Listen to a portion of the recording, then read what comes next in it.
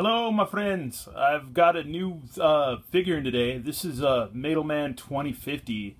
I believe these might be from Spain, but the person I got this from on eBay is in Greece, and it's cool because this thing is unpunched, which is pretty neat. I mean, it's unpunched. But anyways, I mean, I guess for some collectors it's a huge deal. For me, I guess it's not really. I don't care, but this guy looks pretty neat. It's I think this might be, if these are made in Spain, this might be Spain's version of G.I. Joe somewhat. MADELMAN 2050. It's pretty dang cool. It's yeah, they're kind of more futuristic than Joe's. The weapon's awesome. I love this spear laser thing this guy has, and I guess he's got somewhat of a backpack, weird bulb, kind of spherical backpack thing. There's a little bit better look at the figure right there. They have about almost the same articulation as Joe's. Not quite, but I don't know. Maybe the same, a little different. Looks a little different. Yeah, I'm not taking this out of the package. This only cost me 30 bucks, but since this was made in 1988, I'm totally not going to open this up. It's just not going to happen. And this is a weird card. I think it's kind of I think it's like a excuse me. I think it's kind of a gatefolded card that, I guess it's a comic inside. Yeah. Yeah. I guess it's like a gatefold comic, and he has somewhat, looks on the back like a Manny Faces type thing where you can change to human alien or whatever. And I've never heard of these guys until I was just, because I'll troll on eBay. I love eBay. A lot of my collection comes from eBay, and I was just trolling one day, and I think I bought some stuff from this guy before and like these, and just, but yeah, I think I want to get more of these. These guys are sick. I like them a lot. The vehicles are ridiculous. These vehicles are awesome.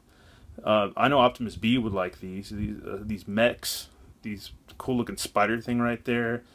They remind me of Micronauts and Exo Squad and G.I. Joe and He-Man and a lot of different things, man. This is pretty cool. I'm stoked to get this, but you know what? I am not gonna open it, man. This is kind of old. I need to get in a protective case.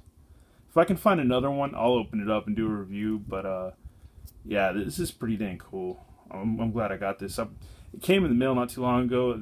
I had to sign for it, and I see why you had to sign for it. And the bubble, you know, is in good condition too. It's not yellowed or anything like that. And yeah, this is really cool. I've gotten some. I mean, I do a lot of eBaying, but man, I think this is probably the top thing in the last month or two. I think I got this last month, but I just now picked it up because I had to sign for it. But this guy is sick, man.